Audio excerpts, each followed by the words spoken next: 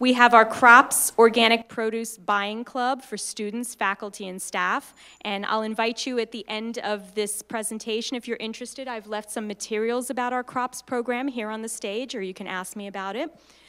We also have events such as Campus Sustainability Day, Sustainability Symposium, and we have expert discussion panels and lectures, including today's event. I'm excited today to introduce this morning's presentation entitled Staying Healthy in Today's World, an Environmental and Nutritional Perspective. In today's world, we face a lot of challenges for maintaining health and for preventing disease. This presentation will advance the understandings of the role of the nutritional and environmental influences on health throughout the entire life cycle, and the impact of our modern food supply and the environmental exposures on our immune, endocrine, and neurological systems. Now about our guest speaker, Ms. Susan Luck. Susan Luck has worked in the field of nutrition and immunology for over 20 years. As a holistic nurse educator, medical anthropologist, and clinical nutritionist, she's been practicing in integrative healthcare models, both in the US and abroad. She's the founder and director of the Earth Rose Institute, a foundation that is dedicated to environmental health education, and the program director of the Integrative Nursing Institute. Ms. Luck is a nutrition consultant at the University of Miami and the clinical nutritionist at Mercy Hospital in Miami. She's also a national speaker and has written extensively on the role of nutrition and the environment in health and disease. So now, without further delay, please join me in welcoming Ms. Susan Luck. Thank you, Martina. Thank you. Okay. So I'm really happy to be here, and thank you all for being here. I will try to talk quickly, use my New York style, because there's so much to cover and a short time to be together. I've condensed this presentation from several presentations that I use at the University of Miami for both physicians, dietitians, and nurses, as well as for community health. So some of it may be basic, some of it may be advanced, and I guess I'd like to ask, how many of you are in or studying the health professions? Dietetics, nutrition, nursing? Okay. So this, I think, would be specifically relevant to your studies, and for everyone else, it's relevant to your life. So Earth Rose Institute was created because I work in the field of immunology and women's health, and I've been very aware of the impact and the increased risk throughout the life cycle, whether it be in early childhood or throughout the aging process, and the increased risk from developmental problems to breast cancer in women. Magic touch. Okay, so we face two crises. One is that we, in our modern world, have a depletion in nutrients that are basically essential for everything from a cellular level to our daily energy to our aging process, and we face an environmental overload, and I want to try to bring that together because our food supply is probably one of the major areas where there is this connection and combination of chemicals in our food chain and depletion of nutrients, and how the nutrients are needed to help our bodies to efficiently deal with a lot of the external exposures that we have. So the question that I always raise for people I work with is to start to think about what they can modify in their daily lives that might be impacting their health, and to become more aware. And awareness on an individual level is really important, whether we're looking at our personal health, our work environment, or our larger community. I live in a community here in Miami where we have some environmental issues. We've created an environmental impact committee. We work with our local officials, and we really become advocates for creating healthy communities. And from a grassroots level, I think we're seeing that from community gardens and many other issues that we could discuss if we had the time. So health and wellness are on a continuum, and when we look at wellness and we look at staying healthy, the area today we're going to look at is the environmental exposures and creating healthy environments and nutritional balance. So understanding disease in today's world, the areas that we're seeing the most statistically an increase in diabetes, metabolic syndrome, cancer, heart disease, neurological problems from learning disabilities to dementia and Alzheimer's, younger and younger, but certainly in the aging population. We have to look at what the environmental impact is on that and what the nutritional impact is in maintaining health on a cellular level. So we look at the environment, we look at chemical exposures, we can look at stress and how stress might impact endocrine function, neurological function, certainly cardiovascular function, and also look at diet, lack of exercise, drugs and alcohol. That includes excess pharmaceuticals and the potential side effects, trauma, and we know about how trauma can impact stress and impact health and immune function, the field of neuroimmunology that many of you might be familiar with or at least connect those dots.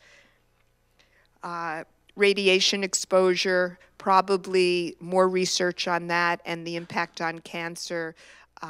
The recent catastrophe in Japan will, we still have to wait to see what that impact might be.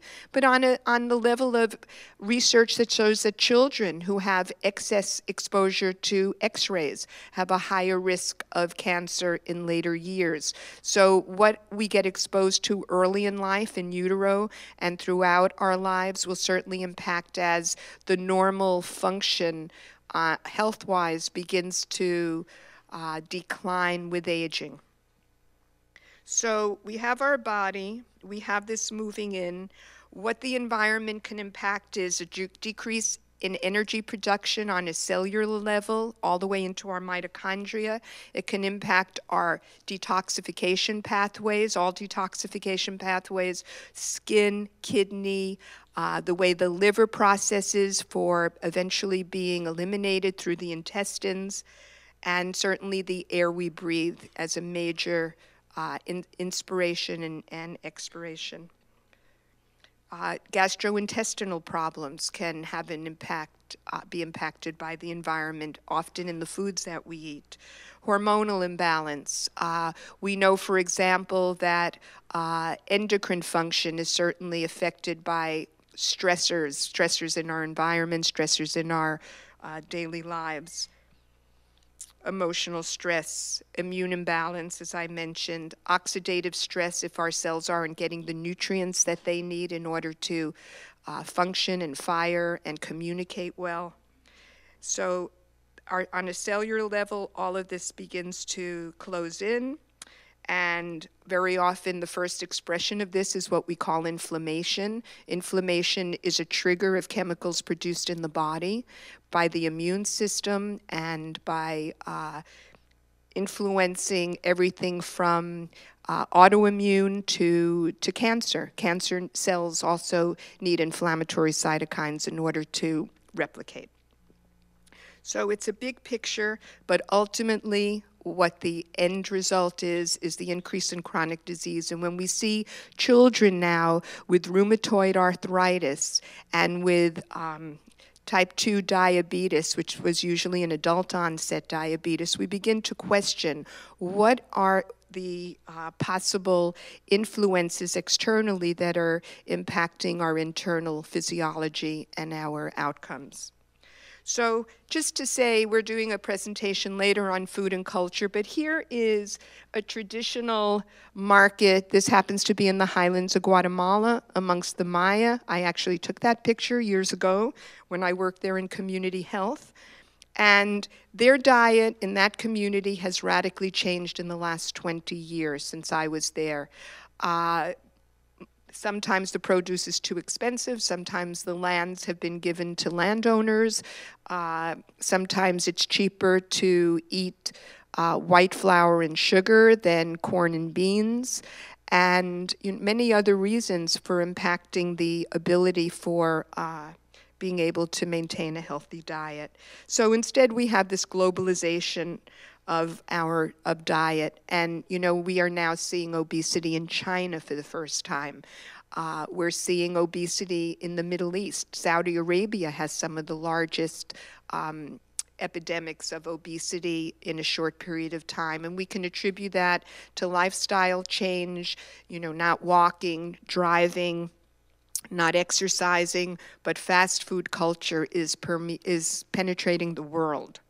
So we have to ask, you know, there's the emerging field that I'll speak to for a moment on epigenetics, the way our genes don't change, but the influences to our genes are what is impacting the way they're expressing themselves, as much as this emerging field of nutrigenomics. How do nutrients that the Mayans ate, how did that protect them from the ravages of the diseases we're seeing today? That phytonutrients, the natural chemicals in our foods, act to help us protect ourselves, to help us to detoxify in different pathways in the liver, even the chemicals that we take into our environment. So these components communicate with our genetic information and either maintain health or can change our health. So here's a cartoon that says, and they thought tobacco was killing us, and you look at what's in the vending machines today. This is real. So how do we stay healthy throughout the life cycle? Here are some statistics. Many of you know them. 20% of our calories today come from refined sugar. $30 billion a year is spent on diet soda and artificial sweeteners. I may not have time to speak to it, but I invite you all to go and look at aspartame, that's an equal, and look at what it was originally intended for, and look at the FDA website. There's more health problems and consumer complaints about aspartame than any other chemical or pharmaceutical out there. 85% of American adults are overweight, 50 million are obese. 1 in 3 children. Diabetes has had a 6-fold increase since the 90s, and we have the highest incidence of asthma ever recorded. And heart disease has doubled in the past 10 years. So the question we have to ask ourselves is, what has changed? Our genes haven't changed, but some information that is communicating with our genes is affecting the way that we are manifesting these changes. So here's some of the factors that also influence nutritional status. It's not only what we eat. It's also the way our digestive system works, and we absorb and assimilate our nutrients, and the way they're taken up by cells. It also has to do with our own elimination pathways that often in a Western modern diet is quite unnatural, and so our elimination patterns in our bowels also becomes problematic.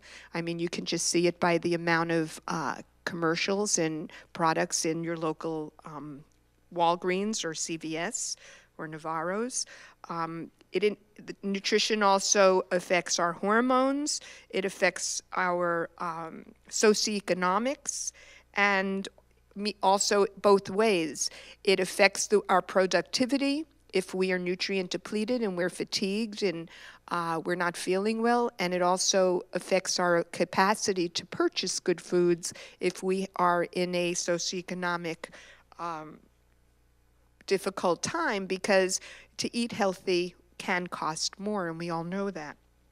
That, again, a little plug for community gardens, for co-ops such as you have here that I don't know was mentioned, but you know, you have an organic co-op, you have organic gardens right outside this building, and I'll address briefly why organic and why it's so important as we move forward.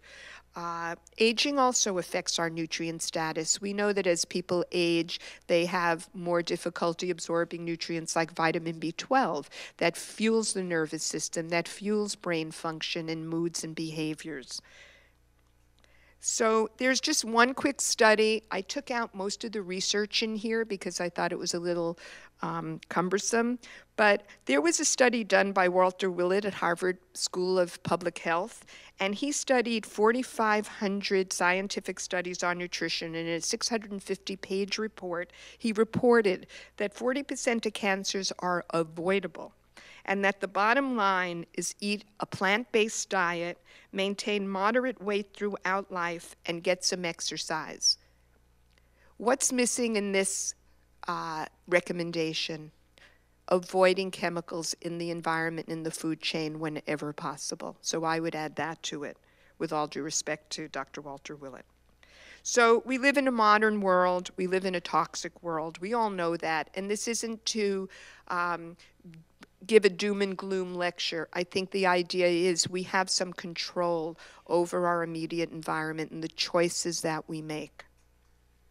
So the modern food supply, just a couple of chemicals that are in our food supply are our organochlorines, such as atrazine, DDT, and 800 other pesticides and herbicides. Atrazine is the most commonly used herbicide in the world on corn, on sugar, and this is the one that the studies were done to show the feminization of males in the amphibian population, that male frogs actually were beginning to have egg sacs, that this actually alters our hormonal and reproductive systems.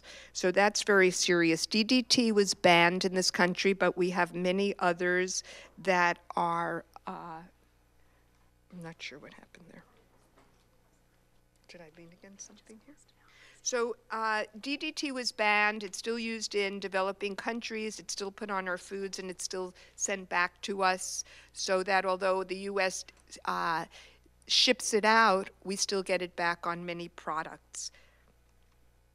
So our increased toxic load, we already covered, as a major factor.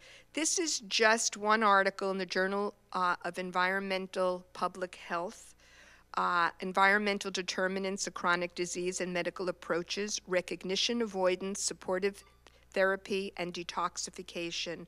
And this was done in Canada at a children's hospital. And it just basically, summary, the complex web of disease and environmental contributors is amenable to some straightforward clinical approaches addressing multiple toxicants. And it talks about strategies including nutrition and enhancing excretion and addressing environmental contributors to chronic disease and its broad implications to society, and the benefits for improving health and productivity. I think this sums it up, and it is a research study, so it does have validity. And we also need to look at the financial costs of toxicity, that it was suggested that approximately $568 billion and is between that and $793 billion is spent yearly on environmentally caused illness. So what do we mean by that? We mean children with asthma.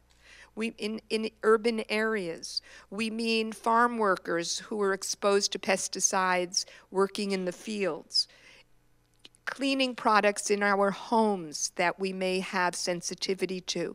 And the thing about this is some people have better detoxification pathways, some people inherited stronger gene capacity, and so this is individual, so that one person may not be affected, at least overtly, and another person has extreme symptoms. Mold is the perfect example. Some people can't walk into a room where there's mold, which we have in South Florida, and other people don't experience any problems with that.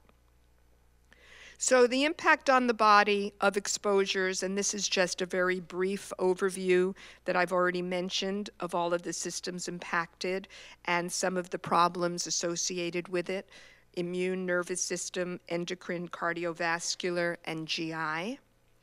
And in this whole new emerging field of functional toxicology, for any of you looking for a new career, it's really looking at how the toxins impact our genomic predisposition and act as mediators that might eventually manifest as chronic disease.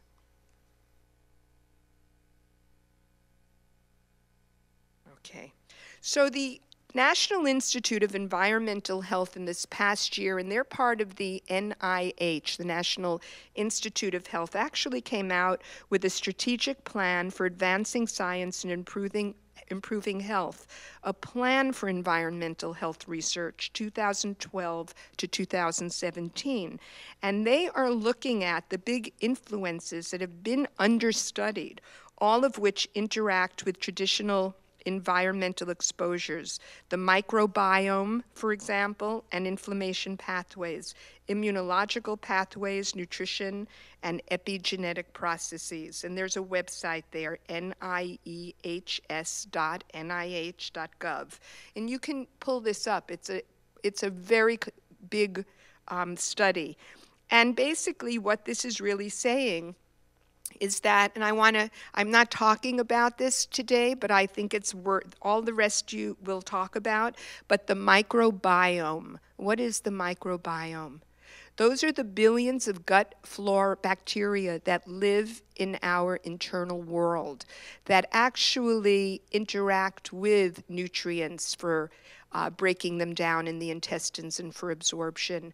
They help protect our immune system, the majority which is actually in our GI system, as are our neurotransmitters, which affect our moods, sleep patterns, etc. So by not fueling our microbiome, by not having enough natural foods and the nutrients in them, and not having enough fiber that act as a food and a fuel for them, and taking antibiotics or eating animal products that are laden with antibiotics, we are compromising our own internal world of organisms. And that is another part of protecting us from some of the environmental exposures when we do have them. So it's a really important new science, anyone looking for a new career. It's the emerging field. So again, our genes haven't changed, but our environment has, and it's theorized that even metabolic syndrome is a profound mismatch between our environment and previous circumstances that have molded evolutionary selection. And this is from a Journal of the American Dietetic Association, 2006. And what this is saying is this whole area of metabolic syndrome, round around the middle, blood sugar dysregulation, high blood pressure, cardiovascular, inflammatory markers, pre-diabetes, pre-heart disease. It's now been categorized as this metabolic syndrome. And when we look at it, it's because we really haven't been exposed to this before, and we haven't caught up in an evolutionary manner. If you think about how long we've had processed fast foods, it's only a couple of generations. Probably your grandparents, great-grandparents didn't eat this way. These foods were not available, whether here in the States or in your country of ancestry. So again, the question becomes, how does the environmental factors influence our genes to express themselves differently, even though they haven't changed? And I think these are some of the other areas that we can look at that affect us. So nutrition, lifestyle, environmental, and our ability to rid ourselves of the toxins through healthy nutrition are all part of it. And again, statistics, over 4 billion pounds of pesticides are used every year in the US alone. That's mainly on our food supply. And many of those pesticides also impair our microbiome, our gut flora. 15% are used in gardens and homes, 75% in commercial agriculture, 71%, 14% in forestry, and the Environmental Protection Agency has approved over 350 different pesticide ingredients just to be used in the foods that we eat. So, and the average home has many gallons of toxic hazardous materials, whether it's what you buy at Home Depot for your gardens or other products for cleaning your home. So I think this is worth thinking about when some people say, well, why eat organic? If we think of what our foods are laden with, anywhere we can cut back and not be bathing on a cellular level, our body, it's a good thing. So just to belabor this a bit more, 80,000 plus chemicals in the environment. These are some of the areas, and this is from the International Agency for Research on Cancer. It's part of a U.S. National Toxicology Program. So this is all legitimate statistics. So here's the interaction of our genes and our environment. Okay, you your phenotype. And so we have to begin to identify the toxic sources in our own lives. And the sources could be water, air, food, soil, dust, sediment, and personal care products. And I'll get to that in a little while. And looking at the pathways for both exposure and elimination are really important, and I've already mentioned them. An increase of toxic load, we've already talked about this. This is specifically Roundup, a toxic weed killer, Monsanto. I'm sure many of you are on YouTubes and email and are looking at the power of the chemical industry. And then there's the whole consumer movement to try to ban these. Monsanto is also part of the GMO culture of genetically modifying foods. And I want to just point out, even chemicals that we don't really know, like arsenic, which is a runoff from industrial waste, and even some of the fertilizers that are used here in Florida, can elevate blood sugar levels and cause dysregulation of insulin, and can actually contribute to diabetes. Now, who would have ever thought that the chemicals that maybe are in our water or in our environment might be contributing to the increased risk of diabetes? So it's not only stop eating sugar. It's what is the sugar, what is in the fertilizer and the chemicals that are put on the sugar cane that are also influencing. So these are challenges to public health and safety.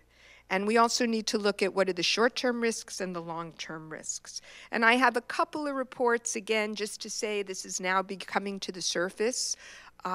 This was a report from the CDC that looked at a comprehensive assessment on exposure of the U.S. population. They looked at 212 chemicals, 75 which had never been viewed before, and starting to think about what is this exposure in a total way.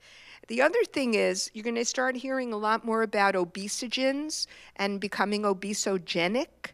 What does that mean? Well, it looks like the chemicals in our food chain that get stored in our fat, just like they do in animal products. So when we say don't eat the fat because it's high in cholesterol on the chicken, well, you know what? That fat also has the concentration of the chemicals that the chickens were fed, whether it be chemical feed, antibiotics, or anything else. So it's an additional reason to think about that. And what happens is it also interferes with the body's ability for chemicals that help break down fat to be mobilized. This was a president's cancer report about chemicals in the environment and cancer. This was from the Harvard School of Public Health, 2011, looking at cancer in the environment and that we need a new national cancer prevention strategy emphasizing primary prevention that redirects both policy and research for tangible goals for reducing or eliminating environmental exposures implicated in cancer. And again, it goes on. The World Health Organization has said that if we don't cut back on, well, they didn't say why, but they said we expect to see 50% increase in cancer by the year 2020 unless further preventive measures are taken. World Health Organization had a call to action for the same. Here's an interesting one from Harvard going back to 2006 that's called Born to be Big. Early exposure to common chemicals may be programming kids to be fat. So is it the food the child is eating? Is it what they were exposed to in utero? And is it environmental exposures that are causing this epidemic of the fattening of America? And we all have seen the reports. They're coming out more and more now that obesity is an indicator for increased risk of cancer.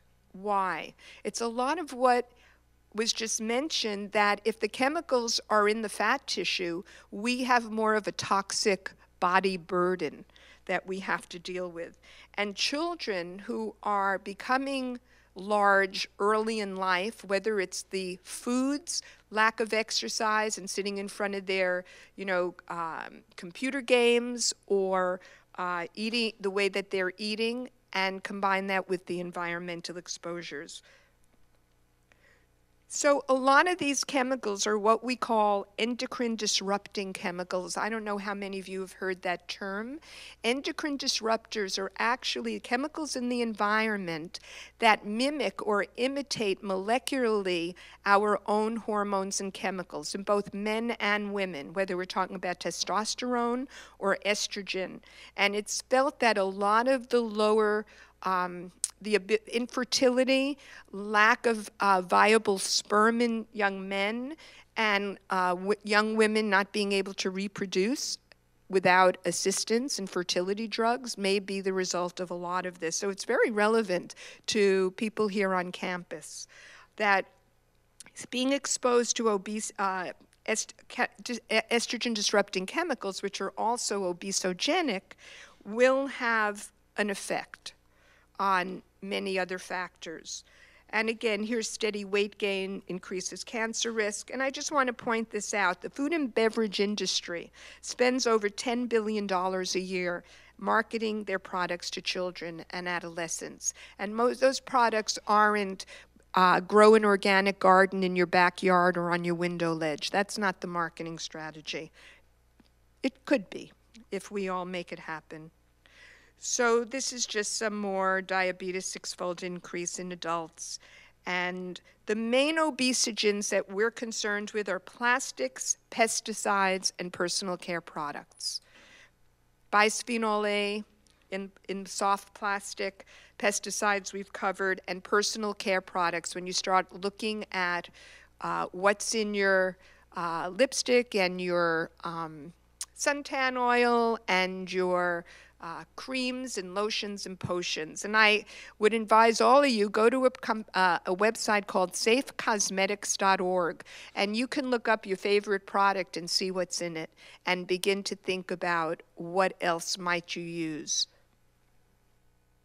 Another piece on obesogens from the White House Task Force, looking at specifically endocrine disrupting chemicals and the reason for increased obesity and how that impacts weight gain.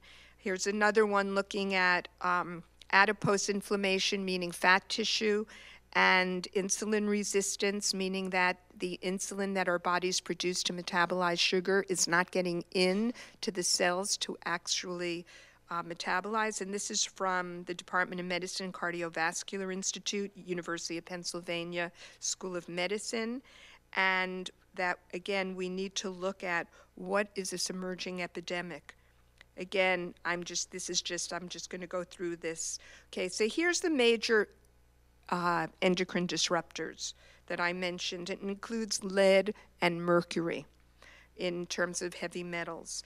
And then the pesticides and the plasticizers and a lot of flame retardants that are by law mandated on our mattresses, on baby clothes, on sheets. So children are wearing this when they go to sleep. We're sleeping in clothes that have this. Always wash your clothes before, when you buy them, if you can, before wearing them to get some of that residue off. Okay. Other things endocrine disruptors may do are create sleep disturbances. We mentioned the weight, sexual interest, function change, menstrual changes, libido, fertility, as I mentioned, and diabetes. How many of you are familiar with Camp Lejeune in South Carolina, or a Marine base? What was interesting about Camp Lejeune is there's been an epidemic of breast cancer in men. More than 30 or 80, I'm sorry, I forget because they keep coming generation after generation, some exposed 20, 30 years ago. Apparently, there were fuel tanks leaching into the water supply, and they were exposed to high levels of trichloroethylene and perchloroethylene. They're fuel additives, or benzenes, as they're commonly known. And this says 70 men were diagnosed with breast cancer. And this has alerted now policy and the health industry to start to think about chemical exposures, because when it was just women, it was something just like prostate cancer. Oh, it's just something that happens. But now that we're seeing this concentration, this cancer cluster, there are a lot of new questions coming up. And I think this is going to help shift some of the thinking about our exposures. Cancer clusters in the US, there's 42 of them in 13 states.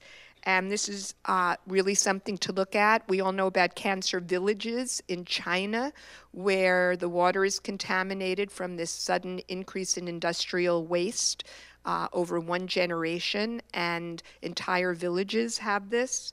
So when people say what happened, I suggest that before that, we start looking at preventive measures. Here's something about farmed salmon. How many of you have seen the EPA guidelines for not eating farmed salmon more than twice a month, actually, although we hear salmon is so good for us, because there's apparently 40 times more PCBs in salmon than other foods, and that's because the farmed raised salmon are fed chemical pellets that are very high in this.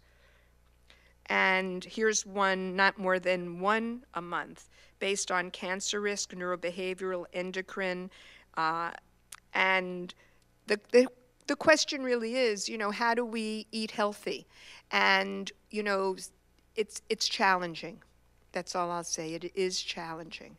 And so we have to be selective. And again, this was an EPA recommendation. Just checking time here. Okay. So there are many fat-soluble accumulations in our body, and we don't know what the synergistic effects are. So when the chemical industry says it's safe at lower levels, the question is, yeah, but I had 27 exposures today between food and what I put on my body, and the cleaning products I used in my house. So we really do not know that. And this is over a lifetime, some of the times when it's most important. Prior to pregnancy, both men and women, young people, that you begin to rid your bodies of some of the toxins and start to think more carefully, because studies are showing exposure in utero and pre-utero can have an impact on the health of the offspring throughout life. And then, of course, children, because children are rapidly growing. Their cells are rapidly growing. So developmentally, whatever is in one cell is going to quickly move on to the next. And of course, here again, the timing of exposure and the combinations.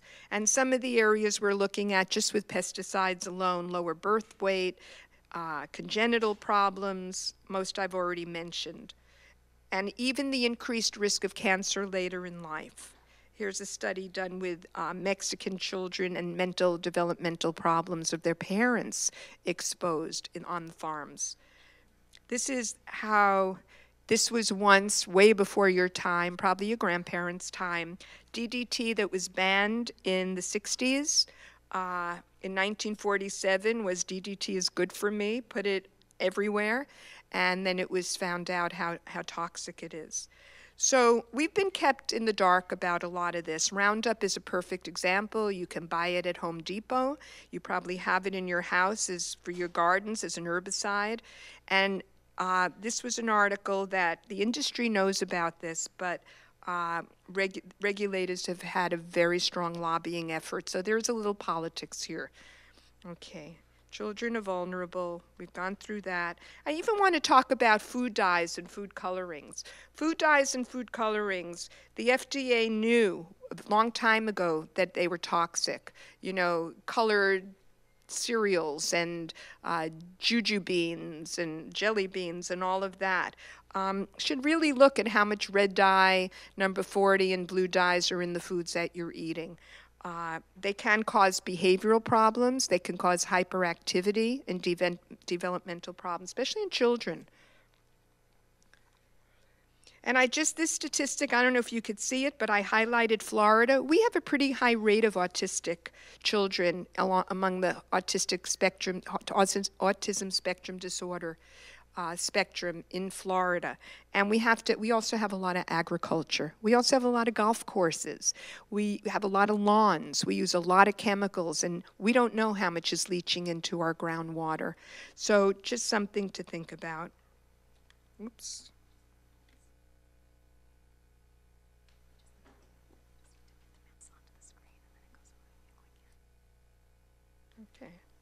So I'm not going to go through this, but there was a big study, no, a small study, but it became a big study in terms of looking at body burden and pollution in newborns. And in newborns, it was, and this was from the American Red Cross and a group called the Environmental Working Group, EWG.org. And they looked at umbilical cord blood of newborns, and they found an average of 287 chemicals at birth. So, and we know about the lowering rates of puberty, girls and boys, younger and younger, because of these endocrine disruptors that act like estrogens. So girls are maturing early, and that has a whole other range of issues.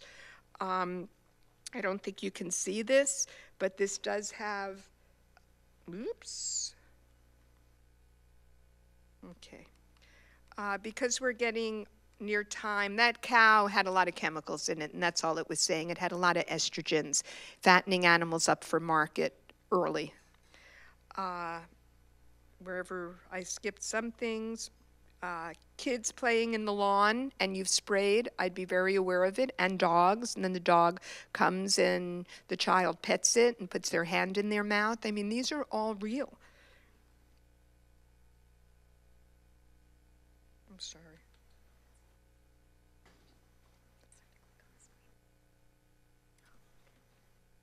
Okay, I'm going to go through this. Just these are the foods that are highest in pesticides. Again, you can go to ewg.org and get a lot more information on this.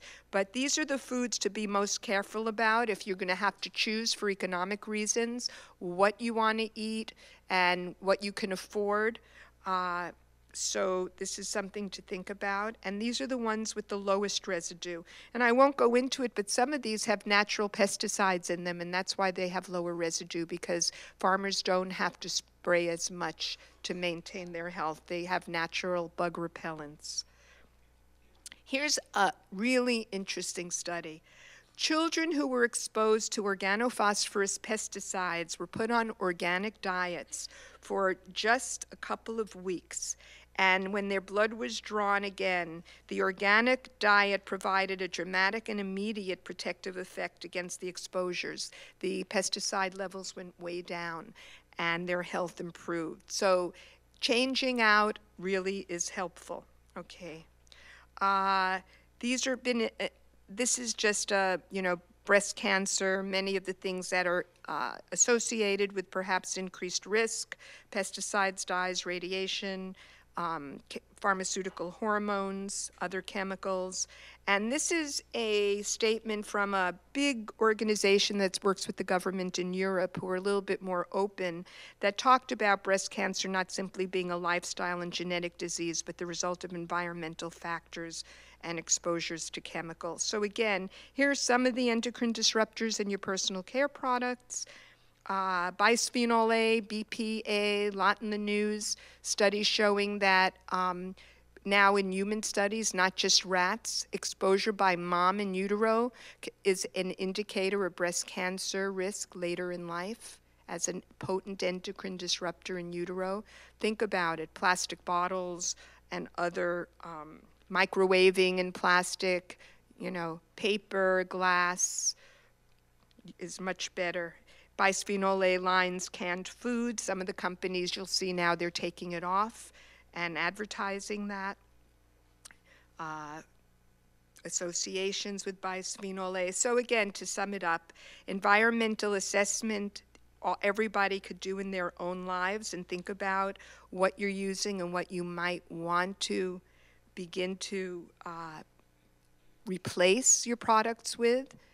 Lemon juice and vinegar works just fine around window ledges to prevent ants in the kitchen and doors. Many, many natural remedies that, your great-grandparents and grandparents used before being able to buy all those chemical sprays. And, we need to start greening ourselves, our external and our internal environment. And these are just some of the vegetables that are shown to have natural phytochemicals that can protect us on a cellular level. So it's not so much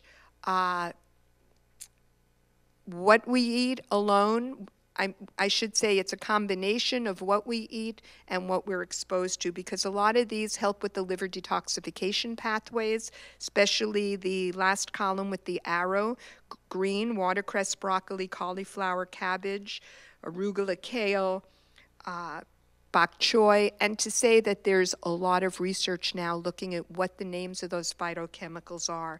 And lastly, Mediterranean diet, which has been followed in Greece and Southern Europe for forever.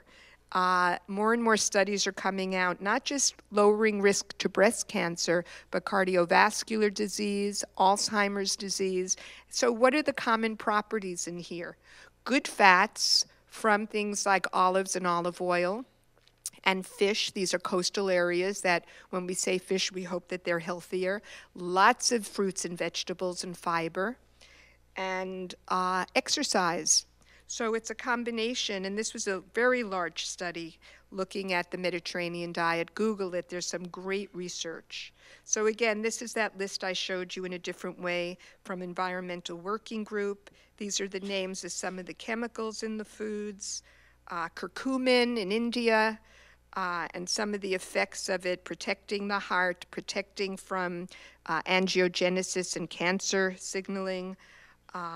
They also act as, this is a summary, it might be a little much for some of you, but basically to eat a high fiber whole foods diet and avoid a lot of fats and fried foods. And I will end by leaving this up for website if you'd like more information on any of what I presented.